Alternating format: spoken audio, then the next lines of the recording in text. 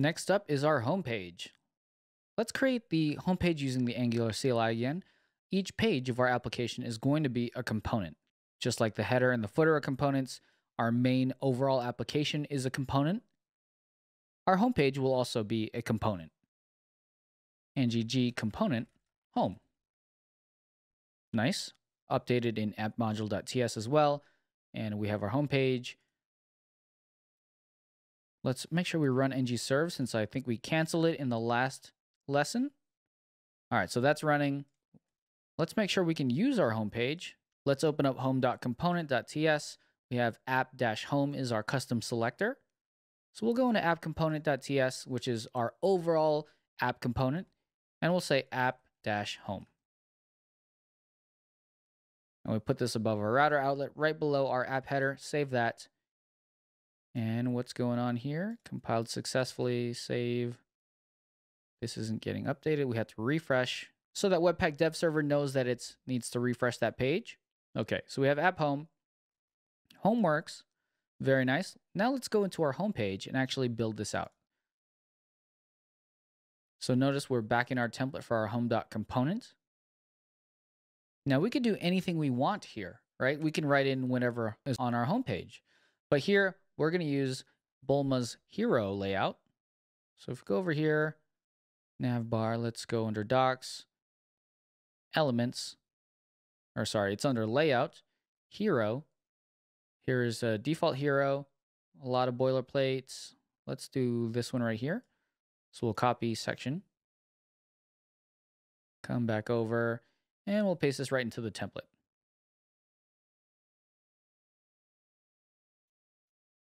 All right, so that's a lot of HTML there, but most of this is just Bulma classes to get good formatting. Hero is primary, gets us that nice colored background here. Hero body is how Bulma separates out the middle part. Container, make sure it's not full width. It is only constrained to a certain grid. And then we have title and subtitle, but let's just delete the subtitle and say my home page. So as soon as we save, our browser got updated, and here is our hero section. Now what's cool about Bulma is we can also say is bold, give it a little gradient. Little gradient there. You can say is full height, and that gets it to be full height. Now the next thing I want to do is, this is a little bit bland. Well, let's give this has text centered so we can center it. All right. And notice we're doing a lot of stuff here just with some pre-built Bulma classes. We don't even have to write our own custom CSS. And I think that's good when you're using CSS frameworks, is you can kind of keep your CSS clean at the expense of a little bit more classes in your HTML. I think it's also helpful too, because if you pass this project off to another developer that you're working with, they can just go reference those docs instead of having to read through your HTML or your CSS and figuring out what is styling. Now, the next thing I want to do is add a background image to this, because that's kind of how the websites are working these days. Giant header images, hero images. So we'll go to pexels.com, pexels.com, and go ahead and pick a good one from your background, whatever you like here. I'm going to pick this first green one. Free download. We'll download that. And then let's open folder. I'll rename this to green. And then like we did before, let's put this in our assets folder. So we go Batcave, my Angular site, source, assets. Oh, and under image is where we want it. Okay, now let's use this in our HTML home components. Well, not in our HTML, actually. I want to use this as the background image. And the reason I do that is because the background image will constrain itself to the width of this hero section. So under styles, let's do ES6 backticks. Hero, background image is URL. And the cool thing about this is /assets. We're doing everything from the source folder, image, green.jpg, and I have the EG in there. And let's make sure that's set to important to override Bulma's classes. Background size is cover, so we can go left to right. And background position is center, center. All right. So that works. Not bad. All right, so now we've used images in our logo as an image tag directly and as a background image. Now I want to show you something cool about how Angular handles styles in our components. Now the cool thing about components is that when you build them, they should be completely compartmentalized, that styles don't bleed out, JavaScript variables don't bleed out into other components, and that's what makes components so valuable is they are their own modular part of our application. So styles here, I just tagged the hero section. But what if we have other hero classes across our entire application? Let's take a look at right click, inspect here, and see what the Angular CLI did for us. What Angular does for us, actually. So we have this custom attributes here, ng host co, ng content co, ng content co. And what this means is that Angular is applying this attribute to our HTML. And if we look at this hero, and this is what we added our background image to, notice it does hero ng content co. So it targets that hero specifically, not any other hero sections, only this hero section in this specific component. And this way it ensures that this style doesn't bleed out into other components, makes it really helpful to make these components compartmentalized. Very cool feature of Angular. And that's going to be it for our homepage. Let's move on. I want to take a step back now and let's talk about the foundations of Angular. And we'll just have, instead of slides, we're going to do this right in our editor. So the way that Angular works is it has a couple different concepts around it. And the first one is going to be modules. Now modules are going to be the way that we can organize parts of our Angular applications into sections. And if we open up app module and zoom out, since that is giant, let's zoom out a little. Okay. Now what happens here is we have our imports, our ES6 imports, and you'll see a lot of ES6 imports in Angular. You'll see it a lot in React. That's just the way that the JavaScript world is moving. And I really like the import statements because instead of just trying to grab things globally, like if you're using jQuery, you just use $, and maybe you didn't load the jQuery library yet, $, wouldn't work. But here, we'll know exactly what we're using. Now, declarations, we're using app component. Imports are the modules we're importing. Providers are services. And Bootstrap is what's going to start our application. So I know that sounds like a lot, but really, an ng module, and this is what's called a decorator. And a decorator is a way we can add extra metadata to this class. So instead of configuring all this stuff inside the class, we can say declarations here. We're just adding a decorator here. So this kind of tells this class what it's going to be using. So we have our main app module, and this is where we're going to register everything for this main part of our application. Now, the cool thing is you noticed that when we did our demo, the user section was lazy loaded. We told the user section, hey, load this users module, which we'll create in a later lesson.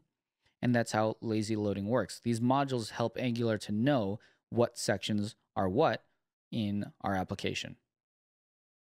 So if we want to use something, just remember to register it in a module, and then our Angular will know that it exists and know how to use it. Let's step forward into our component, and here is our component template right here.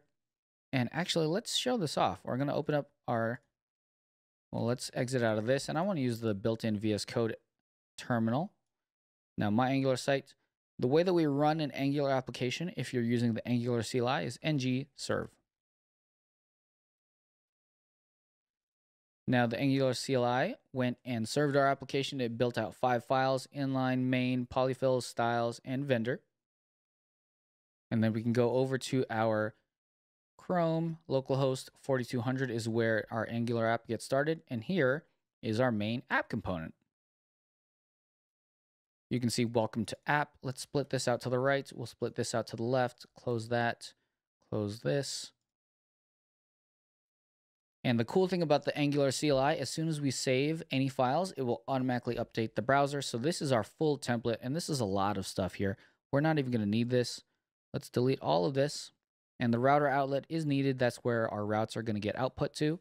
And we're going to say, hello, I am an Angular application.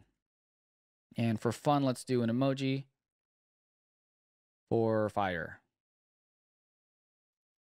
save, and then watch the right side immediately get updated. So Angular CLI handles all of this for us. It's using Webpack under the web. It's using Webpack Dev Server to do all of this hot reloading and fun stuff. So that's what the Angular CLI does for us, right? We start up our application with one line, and then we serve it with one line, and then we can just start working, and it automatically updates. But this is going to be the foundation for an Angular component. We have our component decorator, and then we have our component class and our template. And we'll see how we can build out more components really soon, but components are a really good way to build up our application into modularized parts. And then we'll look at our app routing module, const routes. This is where we're going to be writing out our routes. And the cool thing about TypeScript, if you're not sold on TypeScript, and I wasn't at first, but now I'm a really big fan of TypeScript. Where did that come from? TypeScript, by typing things, it helps you to find errors quickly. And also it self-documents your code. So you know that this routes, and you could totally do it without the typings, right? You can say just const routes is equal to, I don't know, let's write in some random path is going to be blank, and the component we're going to use. And here, let's talk about component name. We'll say home component. And that'll be something we build, right? But if we don't know what's going on in this routes, okay, path, component name, this probably won't work because it won't work. We would have to go into the Angular documentation, find the routes documentation, and figure out exactly what to call this route, how we would create this route. But since we had routes here, and we'll click save, Angular and TypeScript can tell us that we're already making errors. So if I hover over this, it'll say component name is not assignable to a route. Oh, okay. Well, let's try a component. Okay, so we'll delete that. Component is now normal. No errors there. If we go to home component, cannot find name home component. So this TypeScript is really, really good at finding errors for us before we actually go to our browser and have to inspect element over there. So if we do this and I start typing, let's delete that. If I start typing in component, Angular and TypeScript already know, hey, do you want to use component? So this is what we call self-documenting, and the typings from TypeScript help us build faster. So we'll say, okay, I want component, home component, and we haven't defined that yet, but that's kind of the idea behind TypeScript, is by using types and saying, oh, this is going to be of type routes, this array, it helps us to build faster because our documentation is right in our editor. So that's the routing module. And then notice we have the router module. We're exporting the routing module. And if we go back to, do I need to save that? Yeah, I do need to save that. So let's save this, close that, close a couple more things. And let's go back into app module. Notice that our app routing module is here.